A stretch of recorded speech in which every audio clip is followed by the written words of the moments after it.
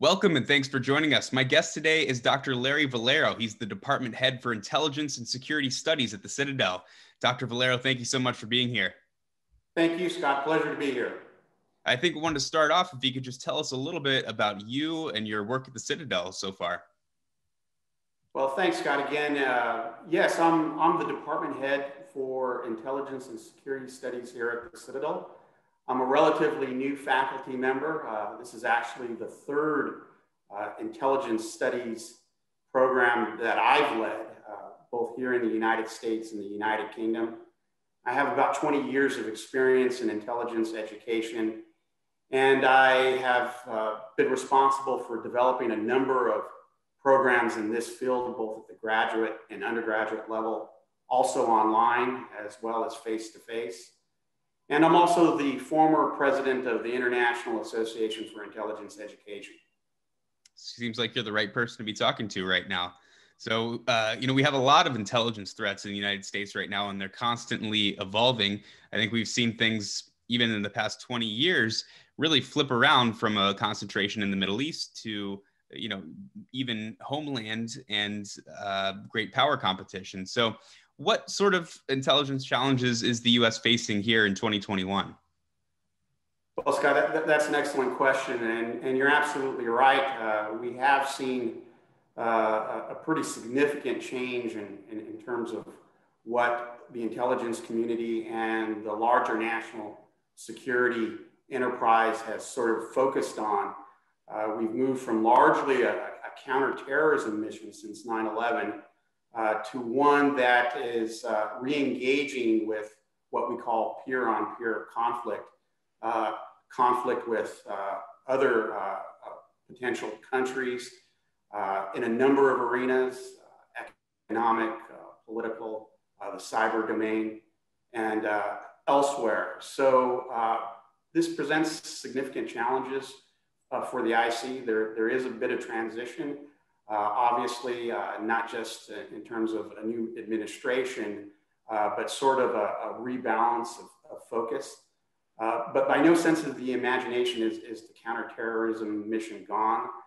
We still are faced with some serious threats abroad in terms of foreign terrorism. And of course, more recently, we're concerned about terrorism threats domestically with regard to right-wing nationalism. So the intelligence community, in short, has very much a diverse range of issues on its plate. And as in terms of domestic terrorism, just a quick follow-up on that. How does the IC balance things like liberty and freedom and privacy versus really making sure and ensuring the domestic welfare and safety of people as well? Yes, that's of course always been a challenge. The United States has always tried to find this balance between civil liberties on one hand and sort of the proper level or scope of domestic surveillance in order to keep the American public safe.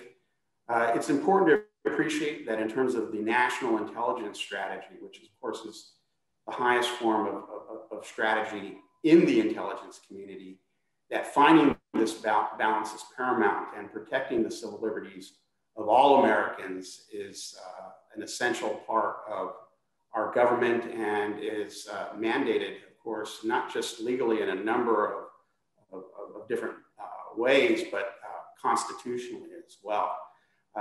We've engaged over the last 30, 40 years to ensure that our oversight system is relatively effective. Coming out of the 1970s, we've seen aggressive investigations into abuses of the intelligence community, resulting in permanent committees in both the House and the Senate. We also have executive oversight mechanisms in place. And it's also important to point out that the courts also play a significant role in protecting the civil liberties of all Americans when it comes to domestic surveillance issues. We saw an interesting dynamic between the executive branch, the president, and the IC community over the past 4 years. What is that? What kind of impact has that had on the IC, and where's the morale at this point? Yes, you bring up an excellent point. It has been a relationship that has been under stress. It has impacted morale, at least as an outside observer. I've seen that. But the intelligence community has dedicated professionals in it that have the best interest of the country, the security of the country at heart.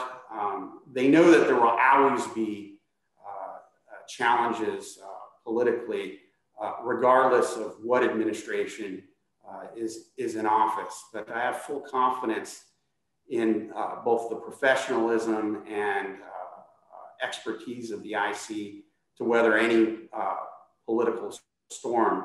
I would also like to mention in reference to this, I get that question quite a bit from students who are looking to enter into intelligence community careers.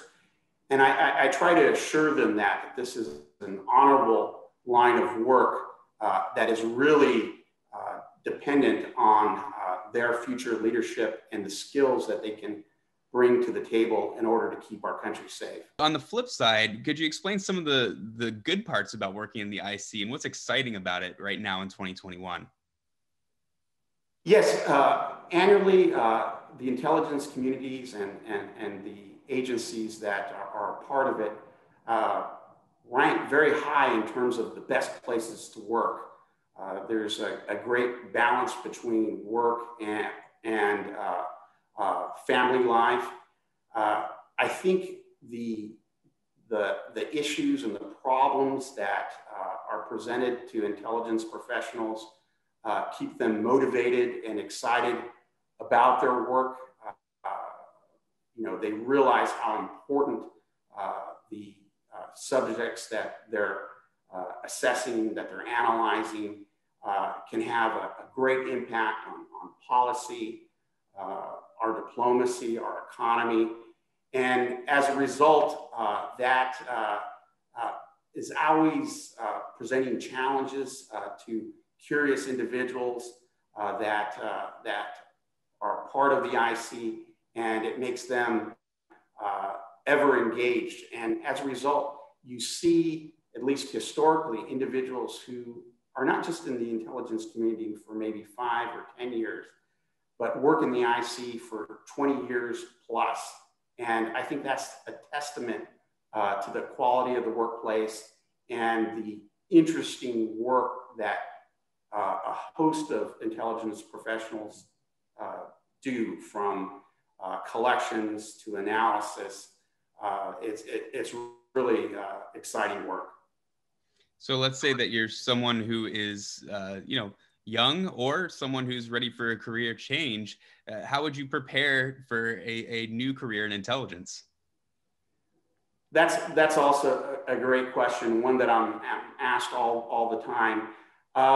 There's no one single path into an intelligence career.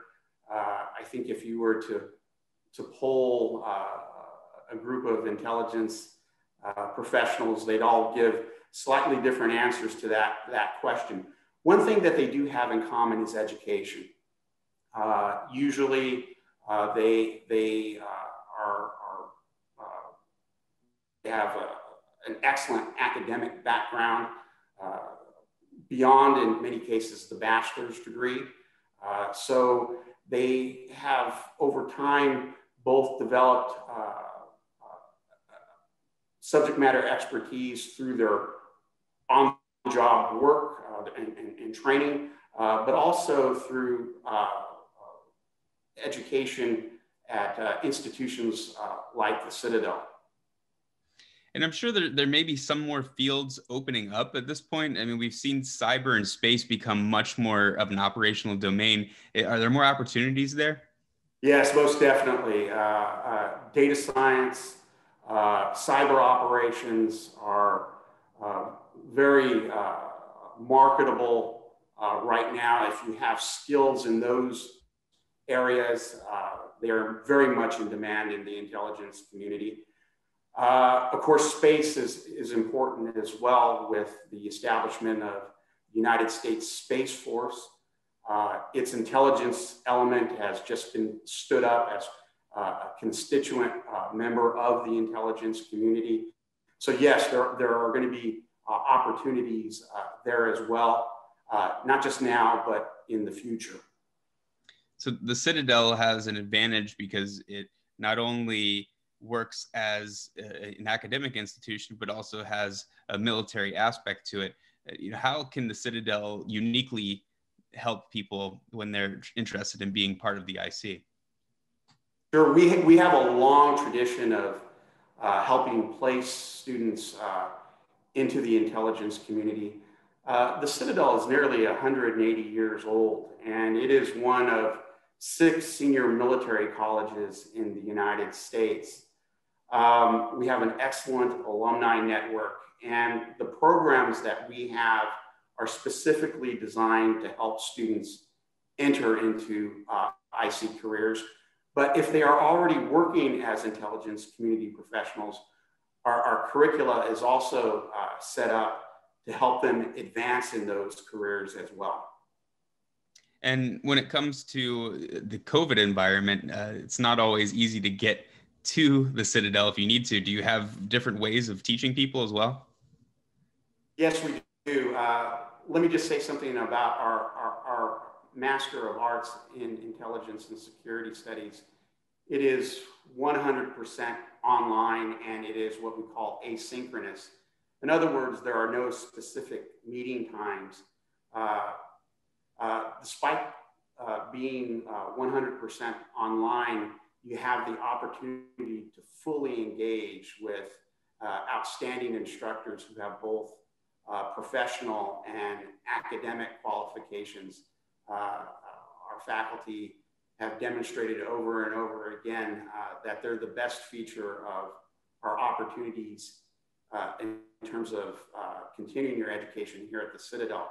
Let me just say this, even though we're a senior military college, and of course we have a Corps of Cadets, we have opportunities here for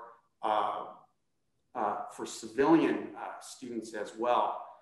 We have an online BA completion program, and like I said, our master's degree is also available to non-cadets.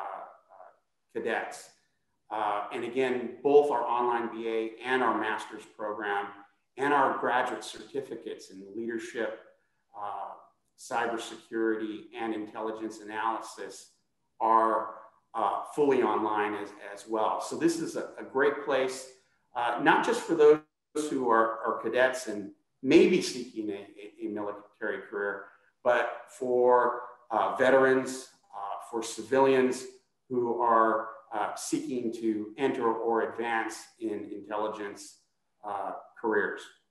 And do you see many students come in, maybe later in life, or ones that have left the military and are looking to get into maybe a private sector kind of job? Or are you mostly seeing young cadets that are interested in the IC?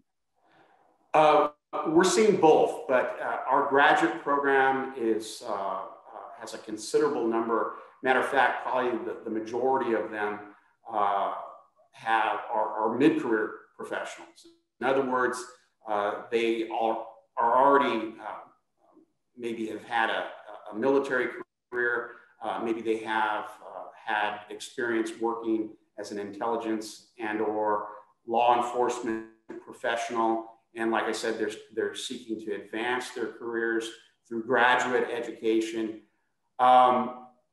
They're also seeking perhaps, and I should mention, not all of our students, whether they're undergraduates or graduates, are seeking government careers per se. Some are seeking careers in business and competitive intelligence. There's a significant number of our students that want to pursue that path. Some are seeking to work in law enforcement intelligence. Others are seeking to continue perhaps their military careers. And And then others are also, like I already mentioned, seeking to either advance or enter into careers in the intelligence community proper.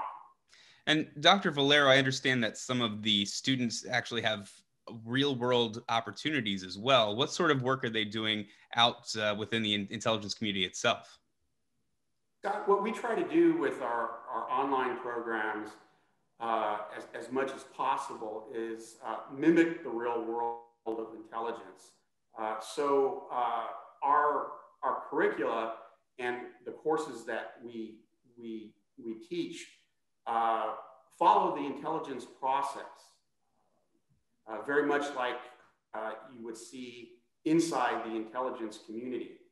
So there will be a tasking for a particular problem. There'll be the collection of open source information, the processing of that information to put it into a usable form, and then the hard analysis of that information or data.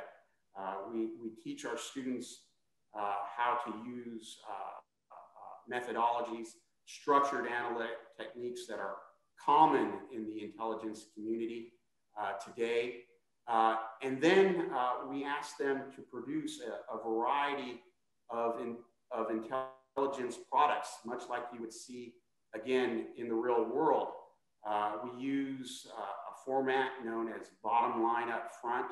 So whether the students are giving an oral briefing or they're giving a short intelligence report or perhaps a longer intelligence estimate, it will follow this format that they are taught bottom line up front.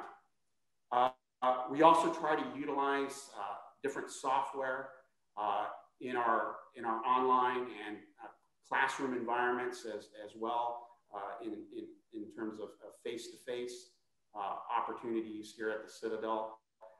We've had some success in obtaining grants from